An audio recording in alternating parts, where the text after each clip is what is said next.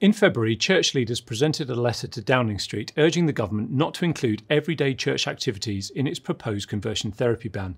The signatories warned the government that they are prepared to be criminalised if an overly broad ban which covers preaching, prayer and pastoral care is introduced.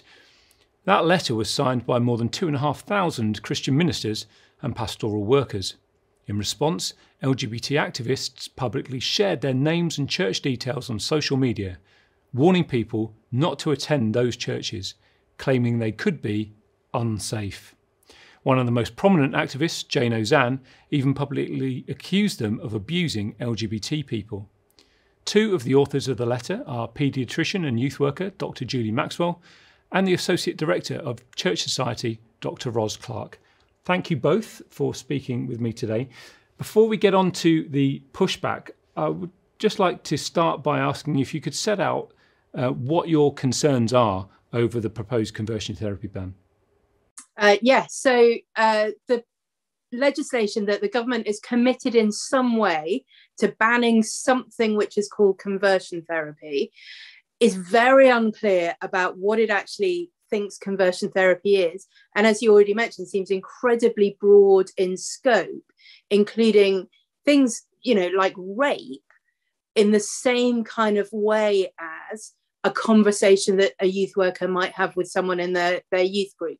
It seems to have so little grasp of the way in which Christian ministry works, what normal teaching and preaching and one-to-one work and small group work and even just Christian friendships and Christian parents with their own children might be, that it seems to have inadvertently included a whole lot of things that we wouldn't see in any way as being therapy or even to do with conversion, but would just be normal Christian ministry. So we are very concerned because it does seem as though, and I do think that it is inadvertent, at least on the part of the government, would actually criminalise a lot of what we would normally be doing in our churches. So obviously there's a concern there. Yeah, I completely agree. And I think what is all interesting about this as well is that, it's not just Christians that are concerned about this ban. It's other religions and even LGBT groups themselves and other people are concerned about I think some of the inadvertent ways that young people and adults will not be able to seek the help that they want, because, particularly for young people, teenage years are about, exploring who you are, your sexuality, your gender, especially in the society we're living in at the moment. And if those kind of conversations could end up being deemed conversion therapy, it will be Christians, it will be medical professionals, it will be all sorts of people who will be afraid to have those conversations, and young people will be afraid to talk about those kind of issues, and that is just a huge concern. In one way, the legislation, I think, is almost discriminatory against people who are LGBTQ or exploring those issues. As a person who is heterosexual, you're completely free to continue seeking the counselling and support that you need, whether that's to live a life as a celibate single person, whether you're somebody who might be struggling with issues of porn addiction or struggling in your marriage, you would still be completely free to seek all the support that you need from your church. But if those issues were connected with same-sex attraction, you would not. And so I think actually it's also would be harmful actually to the very people it's intending to protect. So let's get into the pushback. There was a small group of the authors went to Downing Street. They presented the letter, but really just representing the views of a couple of thousand other church leaders, pastoral workers, and so on. As a result, details have been shared about churches. Churches have been warned to stay away, or people have been warned stay away from these churches. There's even been that accusation of abuse that I referred to, that's been sort of the group has been branded with. How are you two dealing with that? I think for me, I have found that in the last couple of weeks, I've had a lot of people reach out to me very concerned. Are you all right, Ros? Because they're obviously, it's not a nice thing ever to have somebody accuse you of being an abuser, and particularly to do so in that very public way. I have my social media mostly pretty locked down for a variety of other reasons. And I've not gone seeking out the trolls, not just the original post from Jane Ozanne, but I believe there've been a whole lot of other things as well. And I have not felt it necessary to go and see what things people might be saying about me.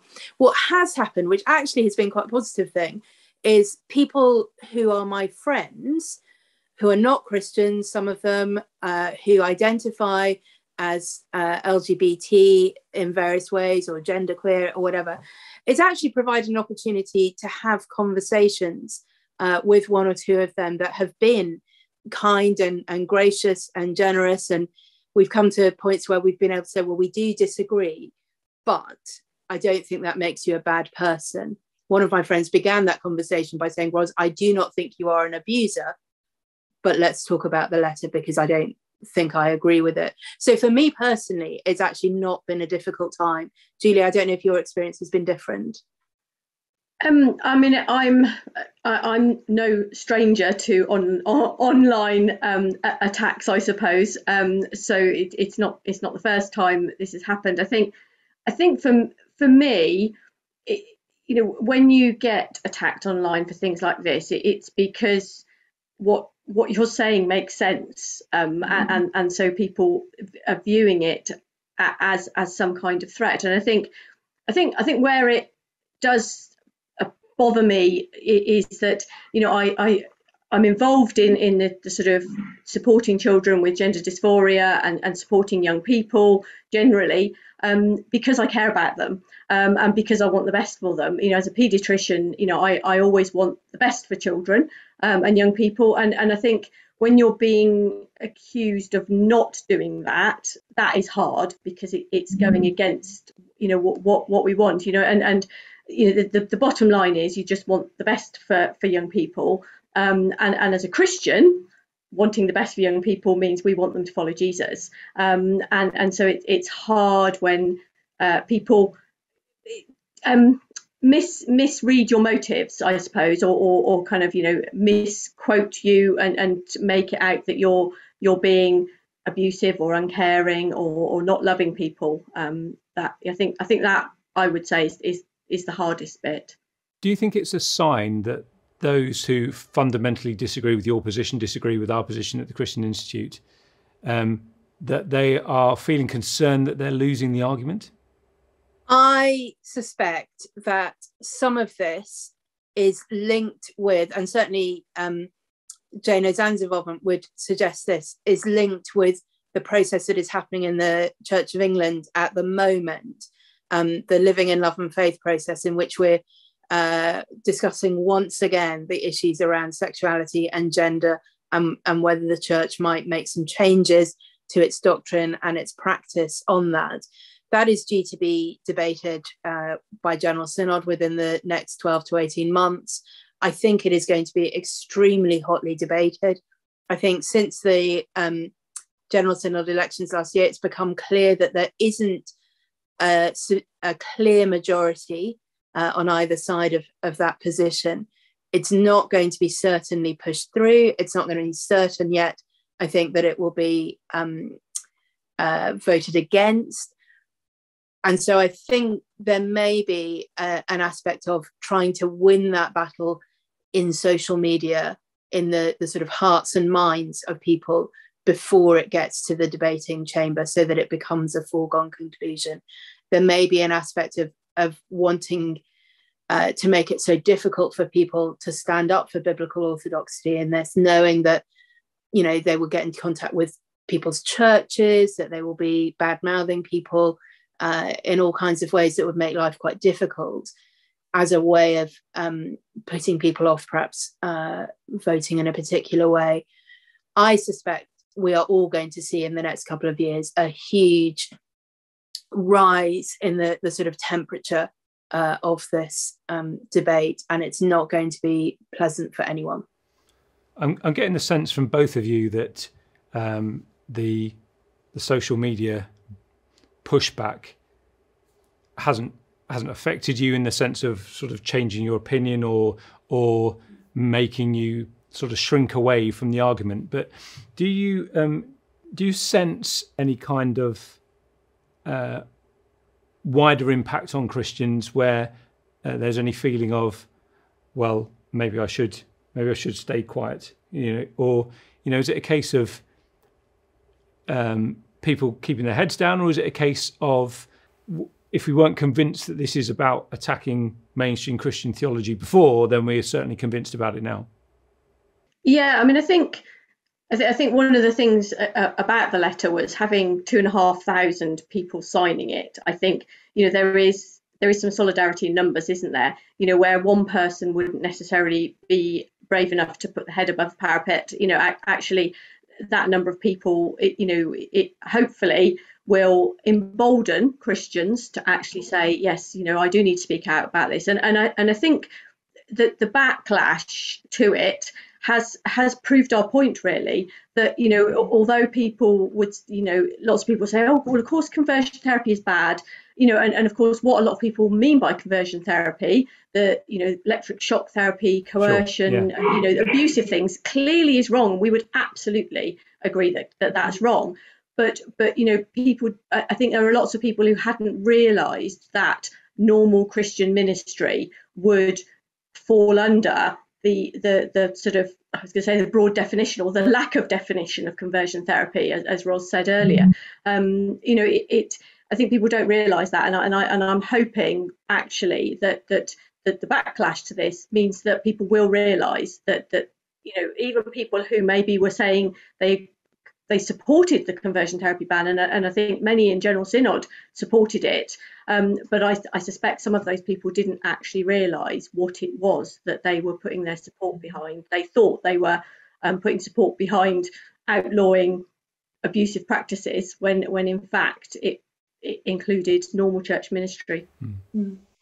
Yes, I certainly don't get any sense of people starting to back down because of what's happened online. I think actually it's making people see this isn't something that is going away. This isn't something where we can just be nice to people and that will all work itself out. But actually it is something where we're going to need to take a stand. And 2,500 people saying that they are willing to be criminalised if what they see as their God-given role in ministry is criminalised. I think that is a huge encouragement, isn't it? And if they want to arrest one of us, are they going to arrest all of us?